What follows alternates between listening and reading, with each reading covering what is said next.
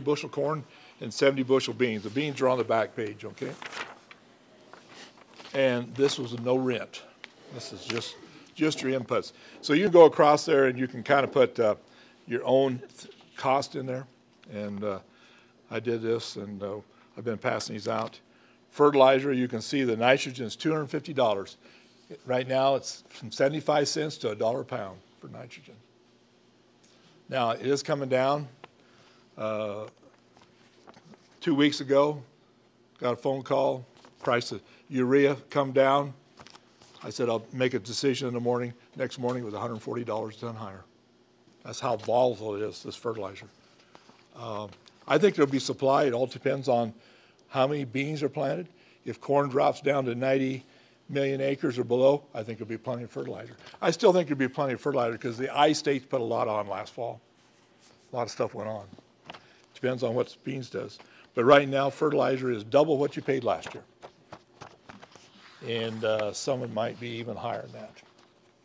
So you see the cost here on corn, I got $972 an acre. And beans, I got $486. And so you can put your own cost in there. And everything. As far as chemicals, cover your chemicals. Chemicals, first time I seen Roundup, reminds me of when I first got into business, we were paying like $180 for Roundup. That was way back, that's 45 years ago. Are you concerned with availability on the chemicals? I think there is. I mean, Bayer just came out yesterday and said they're not going to, there's a supply issue with Bayer, that's the old Monsanto. And in other words, they're going to not fill their contracts. We covered. I think I'm all right. I don't know about anybody else. And Roundup came back down, and now I think it's going to go back up. You're still talking $49, $50 a gallon for Roundup. Last year was $18. So that gives you an idea. And I think there'll be some shortage in the insecticides. Just depend on how soon you got some, but I would cover on chemicals and know what you got. Fertilizer, I think you can wait on fertilizer a little bit. I think the urea will come down. I just think that if there's more beans, and like in 2008, there was 32% less fertilizer put on. That's the last time fertilizer got this high. There was 32% less fertilizer put on in 2008. So there will be less fertilizer put on, but you also got the higher prices too. Commodities are higher. But right now, I don't seem to have any problem getting the fertilizer. The supply seems to be there. You're just going to pay a price for it. Potash is high. Right now you're looking at urea probably $750, potash somewhere around that $750. 1034.0, 900. MAP, 850. Now there's some prices out there. Some of the suppliers had some. So I'm just talking about if you had to replace it right now. So, but this kind of gives you an idea of what I passed out to my farmers. One thing we're doing a lot is I brought a soil probe. We're going to try to, this will go back to some of this nitrogen that I'm going to talk about a little bit too.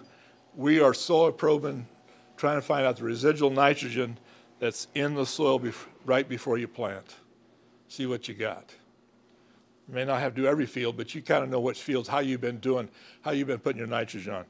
In my area, we got a lot of nitrate in the water, and we pumped a lot of water, and so there'd be quite a bit. And when you talk about nitrogen, I don't know if you saw this in the Norfolk paper.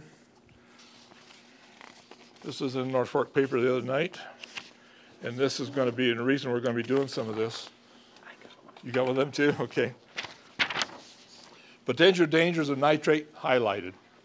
NRDs are going to really come down on us. They'll regulate us. It's going to happen.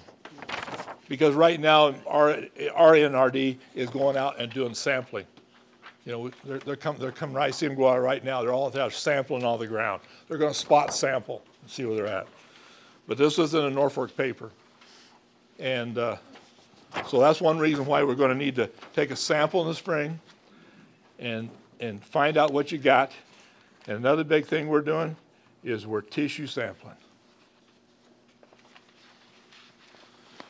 We're going to know what that crop needs. We're going to treat that crop like it's feeding cattle. You're going to know where it's at. And we're finding out that by taking soil samples in our irrigated ground versus a dry land corner, we got half the micronutrients in the irrigated ground. Half. We are sucking the micronutrients out of our fields because we're producing such high yields. And we're going to have to really watch the micronutrients. And that's what we're putting a lot. But this tissue sampling, and we're going to try to get specifics on each quarter having the same hybrid so that we can know, because every hybrid is a little different as far as nitrogen usage. Some of them will take more, and so we want to get very specific on, a lot of guys are trying to go out there and plant, they got 4 rows of this, 8 rows of this, and I'm trying to discourage them from that. I want to see a quarter to have the same hybrid on so that we can tissue sample it and know where we're at. And I'm going to pass these out here. This will give, you got to pass them out? I just got those out. Okay, pass these. Did you pass? I haven't got those yet. No. Yeah, pass them out. But this will give you kind of an idea. I printed this off. And this is kind of what we use to, as far as tissue sampling. I don't know if you ever heard of the level farming. Have you watched level farming? Level farming is a group of guys at Hula, and there's quite a few guys who are on that. They don't talk too much about it because they signed a disclosure, but they're tissue sampling all the time. They're almost sampling. They got fields they're sampling every week. They want to know where that crop's at. And that's what we got to do. Because we're going to, you know, when they talked about that spoon feeding the crop, I mean, all the farmers I got, we don't put any nitrogen out early. All the farmers I work with, we're no early nitrogen. We put a starter out there, and then we start spoon feeding. And we do not go out and put anything on our sand. We've gone away from that. I've done that the last 10 years. And so we just spoon feed. Let's see, what else might I miss? This right here gives you kind of gives you an idea of when we want a tissue sample with this here, just give you an idea of what it looks like. But as far as one thing is, a lot of guys are going to try to do this so we don't have to put as much fertilizer out there. I've loaded my farmers up the last 4 or 5 years on a lot of fertilizer. And now we're going to try to see where we're at. Because we can go ahead and correct some of this stuff if we tissue sample. If you go into a certain stage there, we know where we can may come back in and correct that a little bit. So that's what we're doing. But right now, fertilizer's high. You got to watch your input costs. And you see what I passed out there, that's $962. It's going to be pretty slim profits, especially if we don't. I'm trying to caution all my farmers, don't. You know, right now, everybody wants to go out and just put a whole bunch on. Well, we had good yields last year, but there's no guarantee for next year. I've seen it the other way. I come from the 70s and the 80s. I seen too many put too much fertilizer on and go broke. So now it's got to be real cautious. Any questions? I'll give you some food.